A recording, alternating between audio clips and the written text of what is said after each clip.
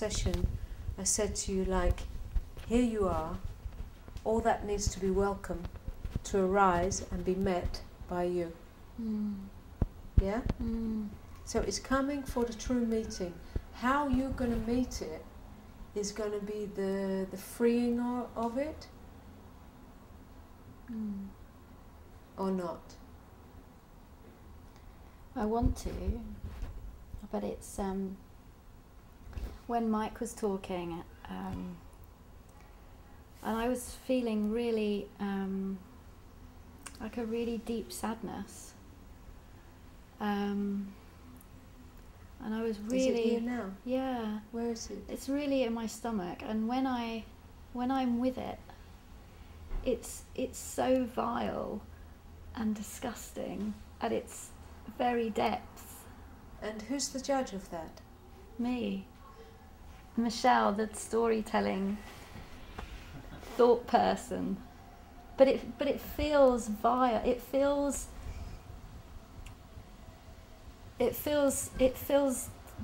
really like there's a disgusting thing there that I don't want to have in there.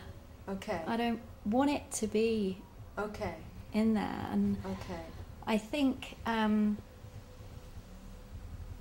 I think again, but I think that if I welcome it, that it will go.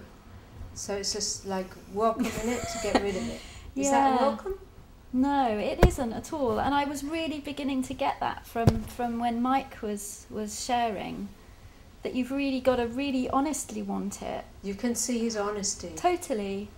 Yeah, totally. Yeah, it's time to tell the truth, you know. It's time to get really, you know, do you want so-called spirituality to get you out the shit? You know, it's time to tell the truth. Yeah.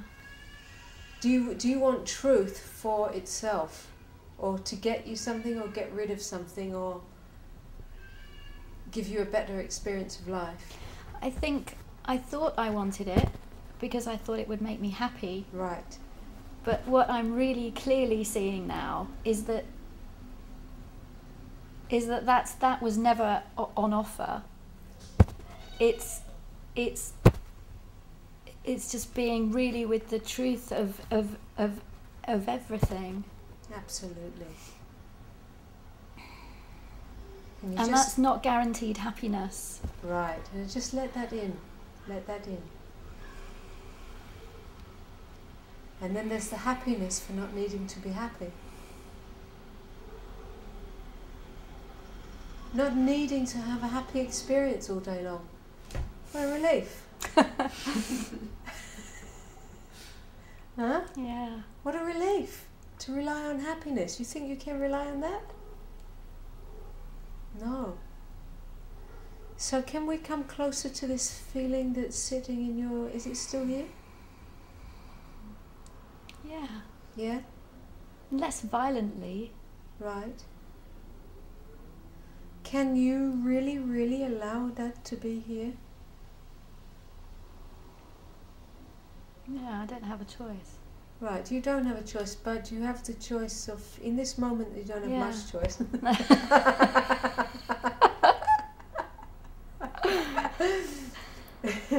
You're either resisting your experience or you're just going, okay, for what it is. Yeah. Not to get rid of it, not to Yeah. welcome it, to get it out, but just to know it, to come to know what is it. It's a sensation, isn't it? Yeah. It's a physical... But it's a physical sensation. sensation. And you are aware of the sensation. Yes. So, can we say it's a sensation happening in awareness?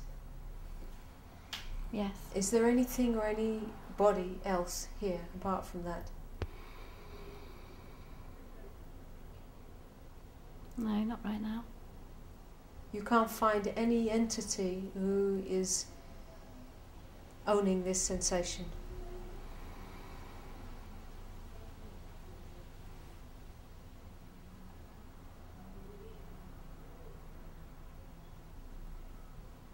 No. So then it's a wave of sensation moving in awareness. So the invitation is to be the space for whatever wants to move through, whatever wants to come home.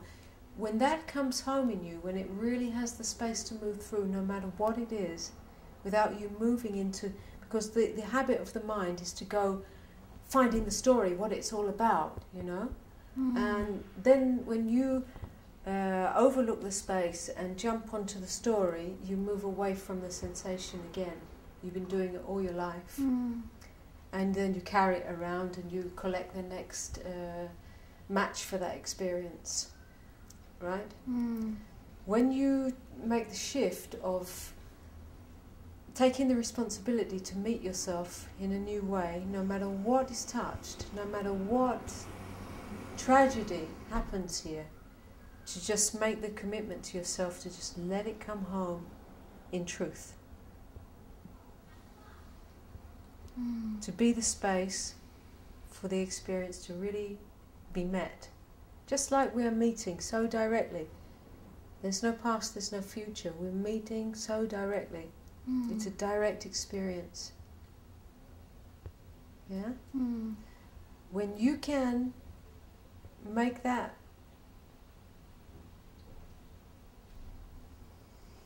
shift in your experience, just by being aware of it,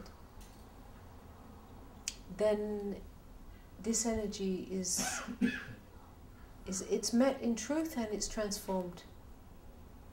Because it's all what this energy is bound up, left over. It's your life energy, which is bound up by old stories, old moments that couldn't be. Yeah? And it's your life energy. And carrying this around is exhausting. So when we I say drop into it, you know, that's my thing. If I have some activation like that, I've just fall into it, you know. Be the space that holds it to just process. And I find that energy which is bound up becomes back to its source, comes back to its source. But it means staying with it, and staying with it, and staying with it, and staying with it. You know, it will only stay like a solid heaviness for as long as you are there with some agenda. Trying to push it away. Trying to push it away, trying to disidentify, trying to anything. When you are only the space that holds it, it can, by its own naturalness, everything is moving and changing. And as it moves and comes back to the openness, it reveals itself. It brings clarity.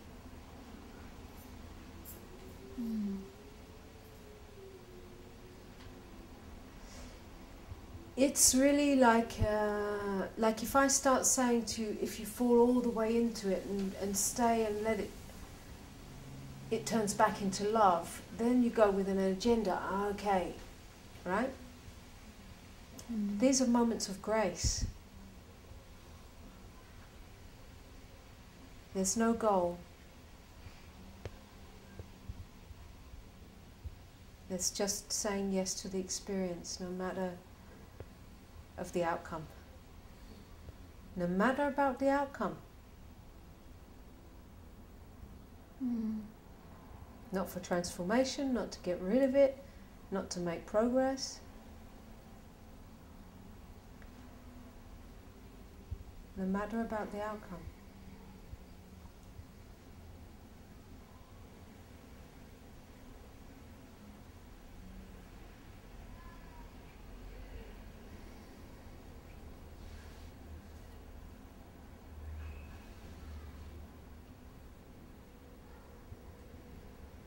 How is it right now? Yeah, it's really softened.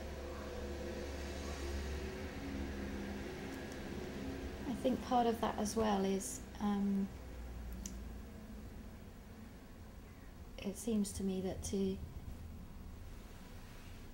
take that responsibility to really agree with yourself that you're going to be with everything is trusting that everything will be okay. And I think most of my thinking process is about trying to control that everything will be okay. And I think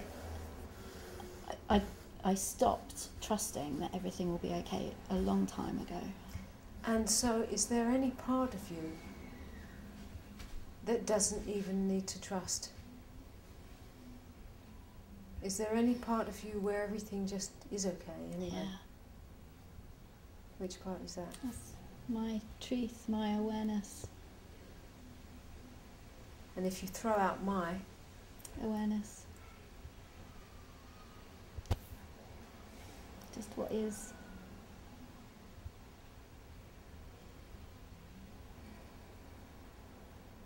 So I don't even need to trust, I don't even need to make that effort.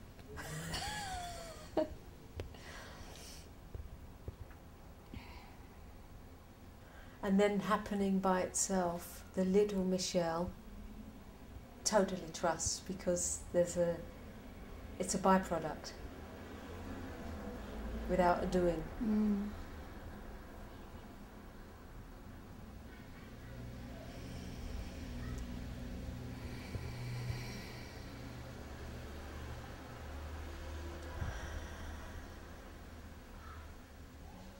Thank you. Thank you.